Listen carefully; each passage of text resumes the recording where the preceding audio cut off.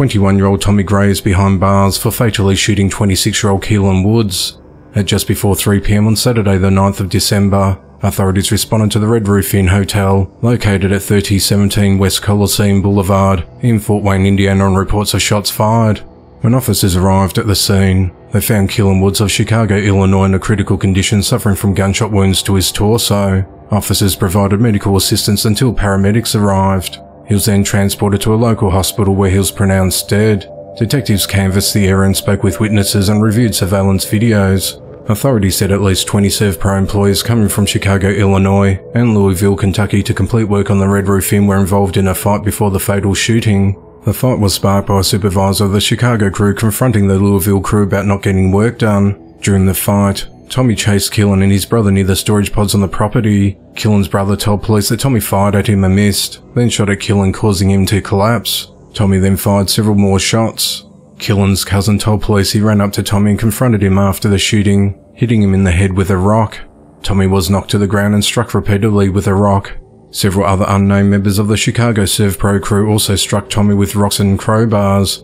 Keelan's cousin said he was able to disarm Tommy and attempted to shoot him with the gun, but it jammed. Tommy was able to get away from the group and to his vehicle, striking other cars as he fled the scene.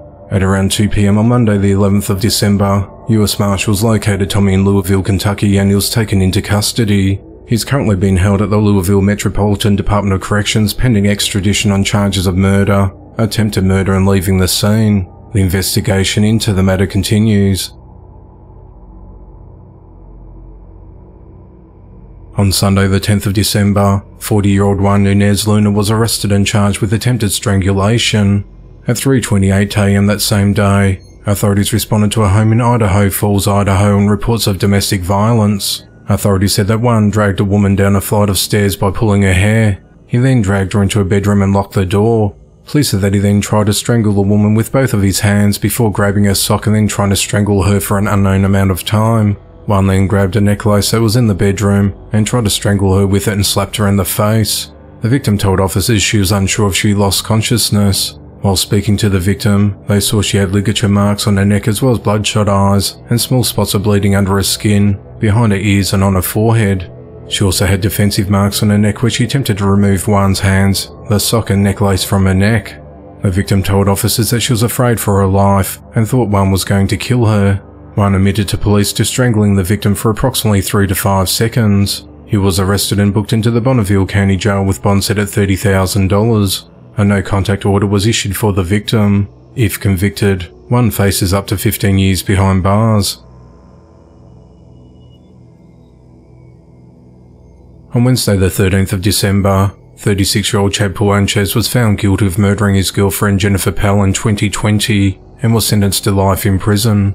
On the 6th of November 2020, authorities responded to the Stage Stop Resort at 5131 East Silver Springs Boulevard in Silver Springs, Florida, after a caller reported a man beating a woman with a baseball bat.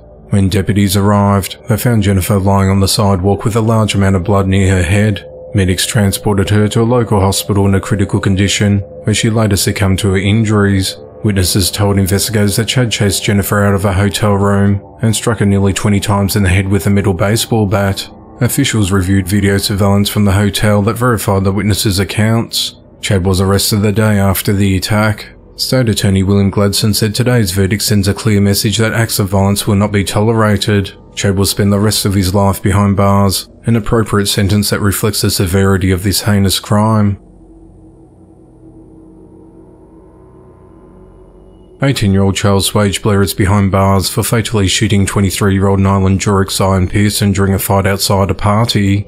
The shooting occurred at 1:26 a.m. on Tuesday the 12th of December at a birthday party held at a home in Sherman Boulevard in Fort Wayne, Indiana. Authorities said that Charles attended the party with 2 underage girls and was asked to leave and take the girls with him. Charles and 3 other people left and got into a black car. Charles sat in the back seat.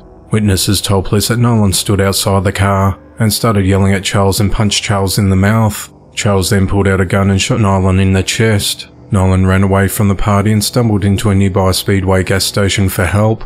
He was in a critical condition, and medics transported him to a local hospital where he later died. At 12:03 p.m. that same day, Charles was arrested during a traffic stop about 10 miles away in the area of Eby and Willock Roads in St. Joseph Township. Charles told police he didn't go to the party looking for trouble, and while interviewed he asked if he could call his mother. He repeatedly apologised to his mum and told her that he acted in self-defence. Police then asked Charles several questions about the shooting, to which he only replied no comment. He then made several comments that he knew he was going to jail for a long time. He was booked into the Allen County Jail and charged with murder and criminal recklessness. The investigation into the matter continues.